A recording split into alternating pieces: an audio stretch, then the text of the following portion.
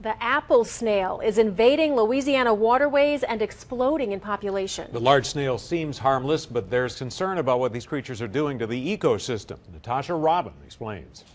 At quick glance, it looks like a piece of bubble gum stuck to the cement wall of the bridge over City Park's Lagoon.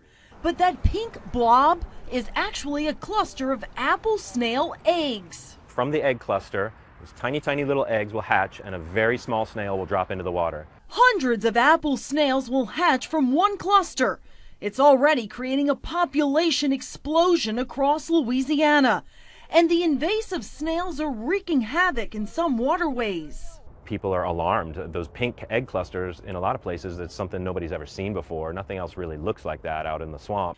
Michael Massimi is the invasive species coordinator for the Barataria-Terrebonne National Estuary Program. He says apple snails, originally from South America, were sold as aquarium pets until people started discarding them in neighborhood canals. We first saw them in Louisiana in a drainage canal in the back of a Gretna subdivision in 2006. The population here could have happened with just one single release. That means one person releasing one apple snail here at City Park Lagoon.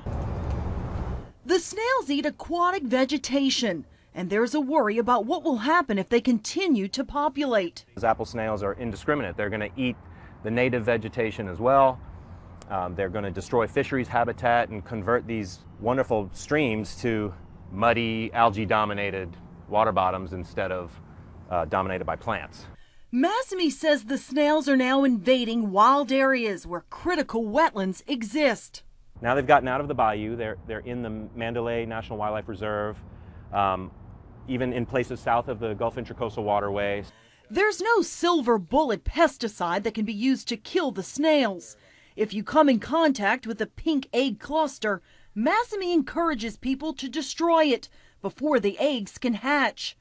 Meanwhile, his team, along with the Louisiana Department of Wildlife and Fisheries, will continue monitoring the invasive creature that hasn't shown any signs of backing down. Natasha Robin, Fox 8 News. A few years ago, a law was passed making it illegal to collect live apple snails or to transport them. It's also illegal to sell them. So it's a little problem that could become a big one. Absolutely.